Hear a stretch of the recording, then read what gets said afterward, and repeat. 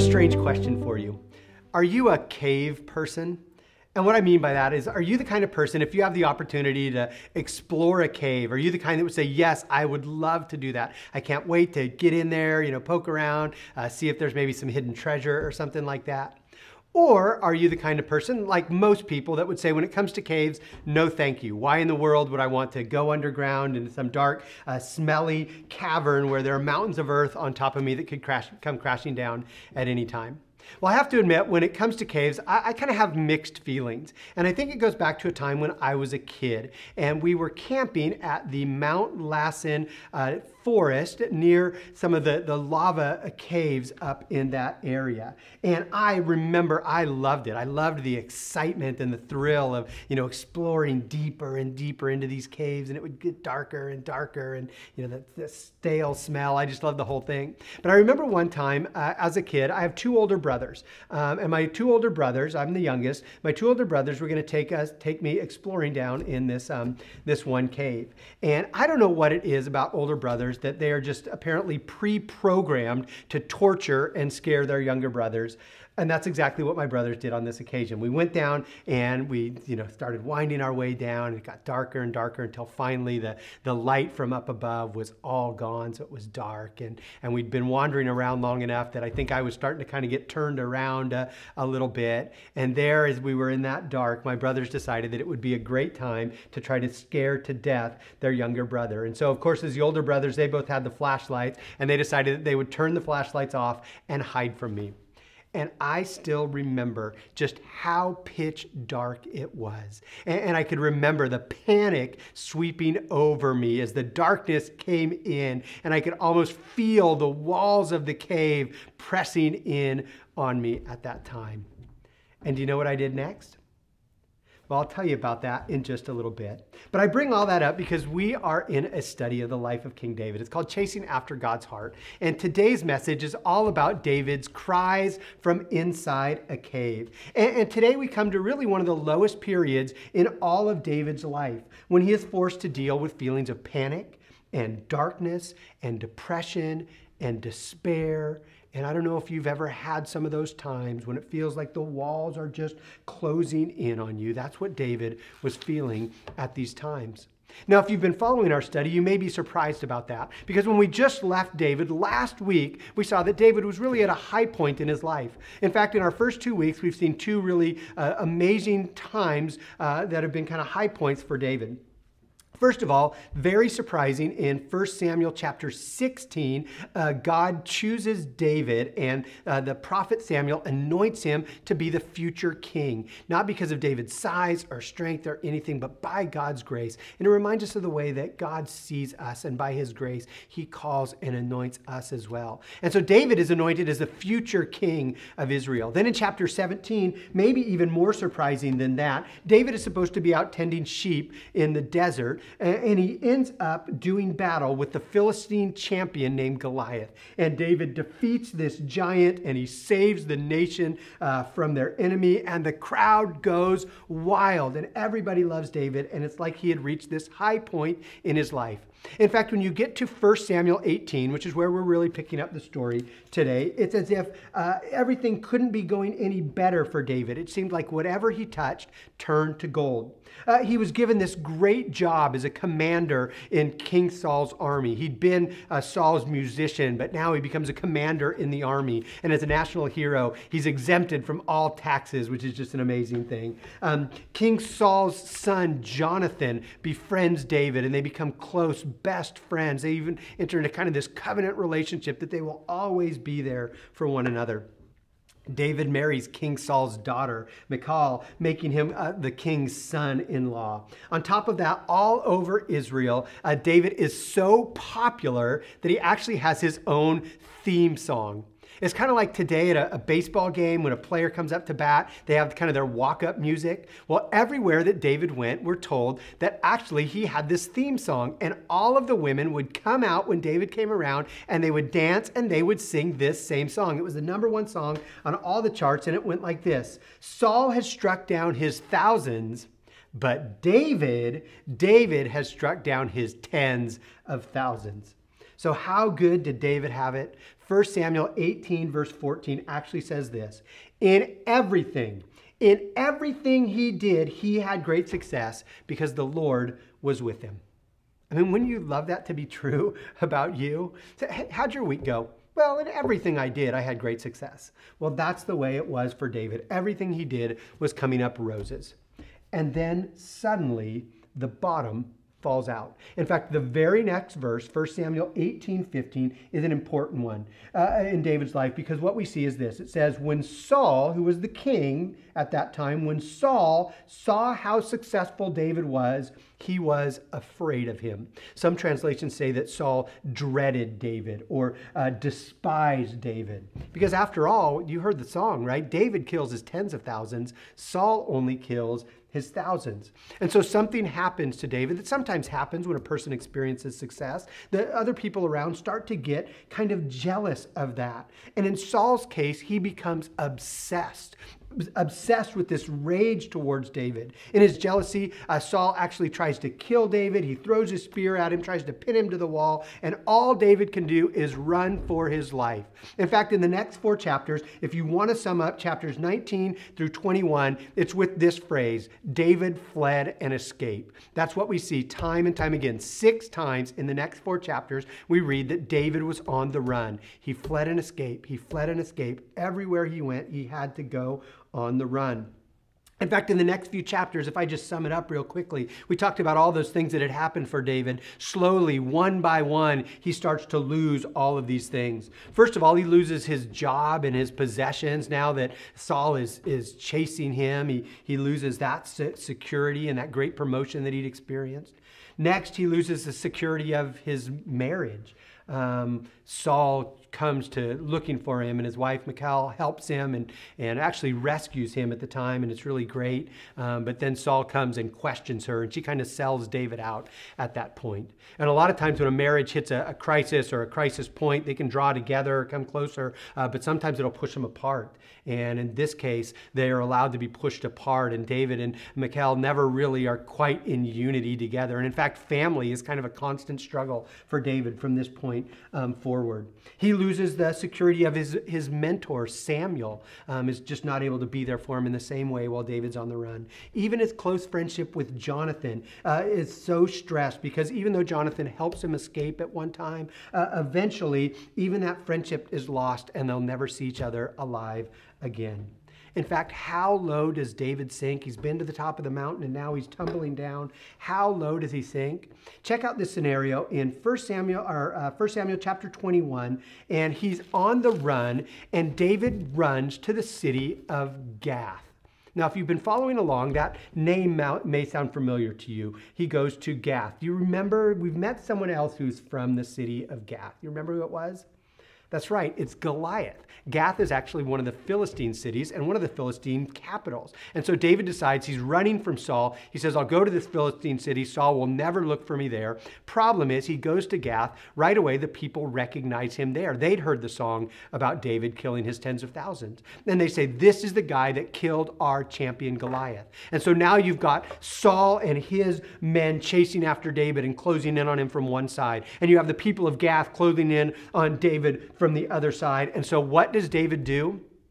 He plays the old fake like you're insane trick. This is what we actually read in 1 Samuel 21:13. How bad had things gotten for our hero David? It said he pretended to be insane in their presence. And while he was in their hands, he acted like a madman, making marks on the doors of the gate and letting saliva run down his beard. And it turns out that ancient people, many ancient Near Eastern cultures actually thought that insanity was contagious. And so David is allowed to escape.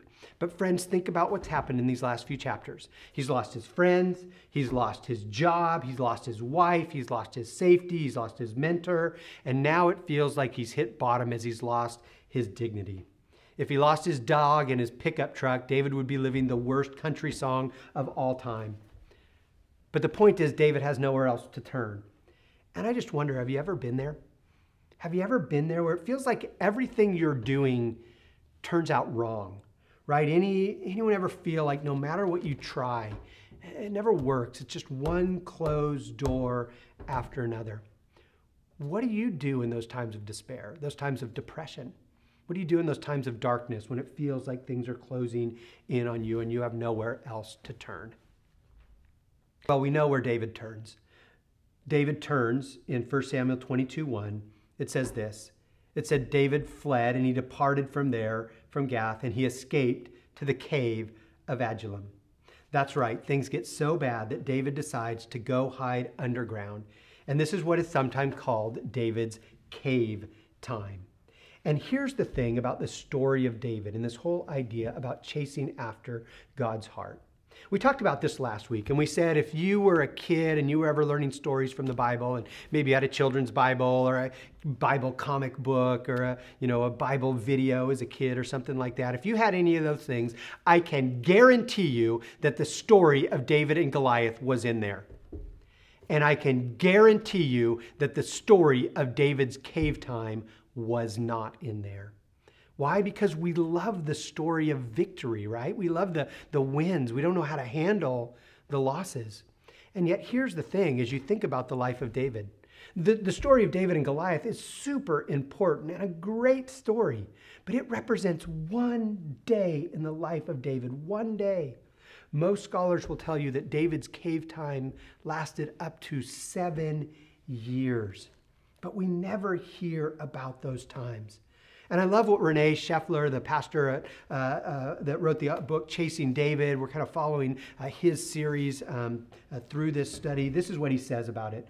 He says, when we only tell the positive and encouraging stories from the Bible, we paint an unbiblical picture of life, and it messes people up.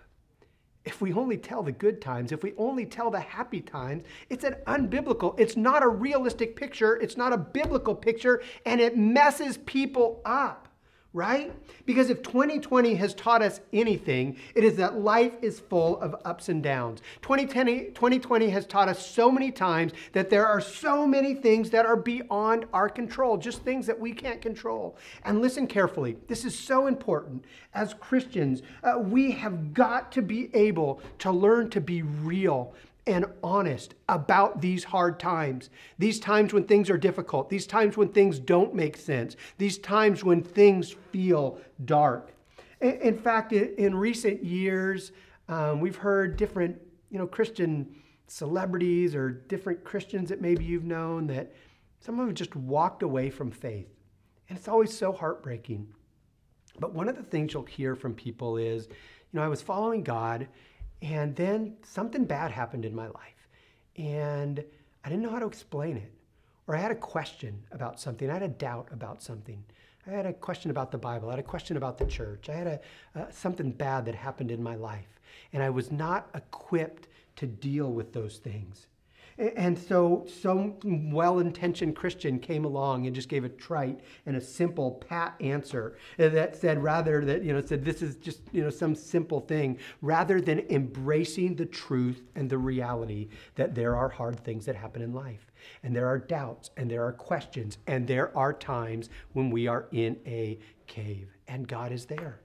In fact, I love what the great theologian Mike Tyson said. Mike Tyson said it like this. He says, everyone's got a plan until you get punched in the mouth. And David had been punched in the mouth. But here's the thing, and you've got to know this. You see, God was with David in the good times. When Samuel, surprise, surprise, anoints little David as the king, God is with him. When David charges towards the giant and he throws that stone, God is with him. And when David is alone in the cave in despair, God is with him. We have to get past this thinking that says God's blessing comes to me in good circumstances. I only know that God's blessing is there when everything is going well for me. We have to come to understand that God's blessing is tied up in his nature and his unchanging goodness.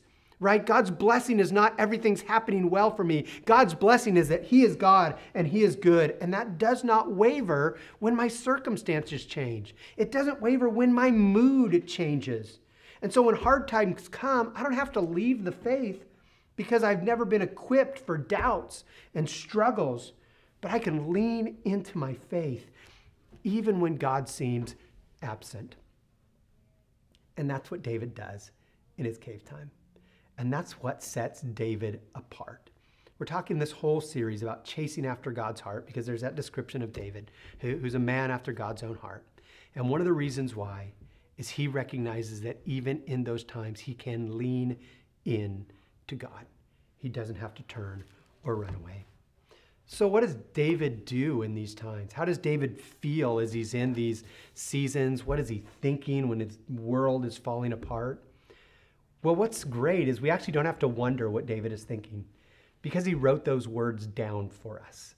In fact, what I want to do for the rest of our time together is I want to walk you through 3 Psalms that we see that David wrote, 2 of them specifically from in this cave where David wrote, and he describes how he's feeling. And another one that we see was actually at a time after he had pretended to be insane. And so what I'm going to do is I want to give you just a little simple glimpse from 3 different Psalms from this period in David's life. It's my hope that you'll actually read the whole Psalms and dig into these a little bit on your own. But I want to look at 3 Psalms from this time, and what I want to see is kind of a progression, if you will, starting with David on his face in his time of difficulty, on his face in humility, crying out honestly to God. Then we see that David kind of moves to his knees and he's declaring that God alone is his refuge. And then finally we see he's able to make it to his feet and to praise God in even the darkest times. So 3 Psalms from this season of David's life, the cave times, starting with Psalm 142, where we see this. It actually says, a song of David when he was in the cave. And it's a prayer. And he writes this: I cry aloud to the Lord. I lift up my voice to the Lord for mercy. I pour out before him my complaint. Before him I tell my trouble. When my spirit grows faint within me, it is you who watch over my way. In the path where I walk, people have hidden a snare for me. Look and see, there is no one at my right hand. No one is concerned for me. I have no refuge. No one cares for my life. No one is concerned for me. I have no refuge. No one cares. Aren't those pretty shocking words coming from one of the great heroes of the Bible? This is David the warrior, David the worshiper, David the future king. But this is David at the end of his rope. And yet what David does, again, as I said, is something that sets him apart as a man after God's own heart. Because in his distress, he gets honest. He gets real. And he cries out honestly to God. He bears his soul and he doesn't hold back. Look at some of those words in those verses that we just read there. David says, I cry out, I plead, I pour out my complaint. I tell you of my troubles. You know, I could learn a lot from David's honesty, and I wonder if you can too.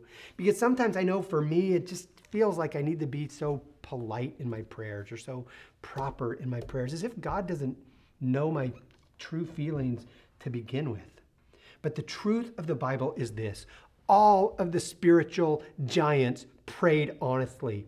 All of the spiritual giants cry out to God. Jesus himself, it says, sweat drops of blood as he cried out, God, help me. I don't want to go through this suffering, right? I mean, that is intense. That is real. I love what author Philip Yancey says in his book, Where is God When It Hurts? He says this: as the Bible clearly shows, God has a high threshold of tolerance for what is appropriate to say in a prayer. I love that. God's threshold is pretty big when it comes to what you can actually say to him in a prayer. Why? Because God can handle my unsuppressed rage. I may well find that my vindictive feelings need God's correction, but only by taking those feelings to God will I have the opportunity for correction and healing. And so you can be honest with God. And I think one of the things that sets David apart is his willingness to be honest. He doesn't hold back. He lays it all out there. He says, God, where are you? God, I feel deserted. I feel alone. There is no one here for me. I am at a low point. God, I cry out to you. And here's what I love. And this is true for us. When we're willing to express those things, when we're willing to cry out, that's that first step to beginning to work through that stuff. And what we see is David begins on his face, crying out honestly to God. But after he does that, it allows him to kind of move to the next step in the process, which I want to say is David on his knees, where he realizes that God alone is the only thing that he can hold on to. God alone is his only refuge. The next psalm that we see is Psalm 57. It's also written, it says, a psalm of David. It's to the tune, so we know it's a song of Do Not Destroy. It says, it is when he had fled from Saul into the cave. And verse 1 says this, have mercy on me, my God. Have mercy on me. For in you I take refuge. I will take refuge in the shadow of your wings until the disaster has passed. Verse 5, be exalted, O God, above the heavens. Let your glory be over all the earth. Verse 9, I will praise you, Lord, among the nations. I will sing to you among the peoples, for great is your love, reaching to the heavens. Your faithfulness, it reaches to the skies. So be exalted, O God, above the heavens. Let your glory be over all the earth. And the application here is that David comes to understand, even while he's in a cave, that he can run to God as his refuge. But for David, he had to get to this point. He had to get to this point where everything else had been stripped away, everything else had been pulled away, and he didn't have anything else here on earth that he could turn to. And after he had lost everything that seemed important to him, every relationship he counted on, every possession he counted on, every great job, every, theme music about his own life, every, piece of popularity, when all those things were gone, David could recognize that the only thing that would really last is, God, you are my refuge. God, I hide myself in the shelter of your wings. This phrase refuge is something David uses 40 different times in his writing. He understands that in times of distress, he could find God as his refuge alone. Well, what happens next with David when he's in the cave? To me, it's almost comical. Because back in 1 Samuel 22, we read this. It says, David goes and he hides in the cave of Adullam. And it says this. It says, after that, this is what comes next in verse 1 of 1 Samuel 22. It says, when his brothers and all his father's house heard that he was hiding in the cave, they went down there to him. And David's got to be thinking, great, my family shows up. Because I don't know about you, but when you're in a time of distress, you're in a time of depression, do you want to be with a big crowd of people, or would you rather be alone?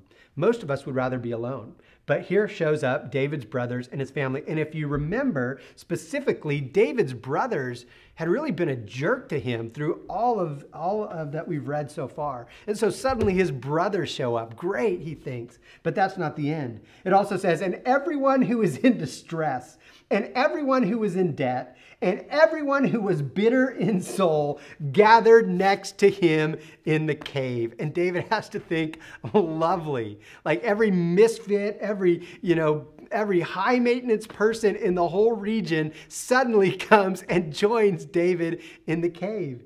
And can you imagine how that felt to, here he's struggling, and now he's got all of these people gathered in around him. I did a little research on some of these people that came and joined David in the cave. The Hebrew word for those in distress, it's the word zook. It refers to someone who's under great pressure or stress. And the people that were under great stress came and joined David in the cave. Everyone is in debt refers to people who are on the run from a number of different creditors, people who owed many people. And that group came and joined David in the cave. And finally there it says those that were bitter in soul. It refers to those that are discontented, those that had been wronged, those who had been mistreated so that their very souls hurt. And this is the cheerful group of people. These are the ones that joined David in the cave. And it feels like things went from bad to worse. And yet we know that God isn't looking for perfect people. God is looking for honest people and real people who are going to cry out to him, who are going to get from their face onto their knees and recognize that God is his refuge. And as I thought about that picture of all these people crowded together in that cave and all of the problems and all of the discontent, honestly, to me, it's a perfect picture of the church. And in this year where we're talking about we, the church, this is a great picture. Because if we're honest, some of us are discontent, and some of us are under distress, and some of us are on the run, and some of us are in debt. And we can be honest to God, and we can be honest to God together. And here's what happens. God can take even a group like that and make something special and make something beautiful. In fact, what we read is that 400 men that crowded into the cave with David on that time have eventually become known as what? They become known as David's mighty men. God can take something messy, and when people surrender themselves to follow after him, God can do something mighty among them. And God wants to do that in your life. And God wants to do that in your family. And God wants to do that in this church. But it starts with the posture of David. God, I cry out to you from my face in humility. And God, from my knees, I recognize that there's nothing else that I can hold on to. You are the only one that will give me purpose. You are the only one that will last. You are my refuge. And here's what's great. He moved from his face to his knees, and eventually that gives him the strength to move to his feet, where we see that he praises God even in the darkest time. The last psalm actually is from Psalm 34. It's when David pretended to be insane, and he says this, I will extol the Lord at all times. His praise will always be on my lips. I will glory in the Lord. Let the afflicted hear and rejoice. Glorify the Lord with me. Let us exalt his name together. Verse 8 says, taste and see that the Lord is good. Blessed is he who takes refuge in him. So those are really powerful words from David, words of praise, especially when you think about the context, right? And everything that we know that's going on in his life and all of the things that he's lost and all of these 400 people gathered around him all at the end of their rope for them to be able to cry out to God in worship. And yet that's one of the great reasons why, honestly, we spend time singing together. Every time we gather together, we worship and we sing, because what happens, it begins to lift our eyes off ourselves and it begins to put our eyes on God. And what an amazing change takes place. And suddenly for David, there began to be some light in the middle of the darkness. Well, I got to tell you what happened that time years ago. My brothers had turned the lights out, and I felt so alone there in the darkness of the cave. And I remember those walls closing in. But I took a minute, and I kind of gathered myself, and I began to inch forward. And every once in a while, they'd give me a little flicker of light or maybe a shout, so I knew I was kind of going in the right direction, but I wasn't sure. But I just kept inching forward, and I kept inching forward. And eventually up ahead, I could see that there was a little bit of light. And so I kept moving towards that light. I kept moving towards the light. And then the light got bigger, and then suddenly there were some shadows. And suddenly there we were, and we came out, and we were on the other side. And I came to realize as we moved from the darkness into the light that all along that cave that I was in, it wasn't a cave. It was a tunnel. And we had come out on the other side. And can I say that again for you? It wasn't a cave. It was a tunnel. And whatever you face today, whatever you face someday in the future, God is on the other side, arms wide open, shining a light that says, keep inching forward. Keep moving forward. And eventually you may find that this cave that you think you're in, you are coming out of it on the other side. Inch forward, on your face, crying out, then onto your knees, saying, God, you are my refuge. Standing onto your feet, lifting your eyes in worship and saying, God, you are the one alone who is worthy of praise. In fact, think about this. Jesus, by his death and his resurrection, once and for all, proved this to be true. Because when he was buried, where did they put him? They put him in a tomb, is the word. But really what it was a cave. They put Jesus in a cave. And 3 days later, he came out. And he turned that cave into one of the greatest images of hope that there is. An empty tomb. And that's the hope that we can still walk in today. That's not to say that we're never going to go through our stuff. We're never going to be in our cave times. But what it says is that there is a God on the other side with arms reached out to you saying, keep inching forward. Keep going towards the light. And you're going to get to the other side. And you're going to hear me say, well done.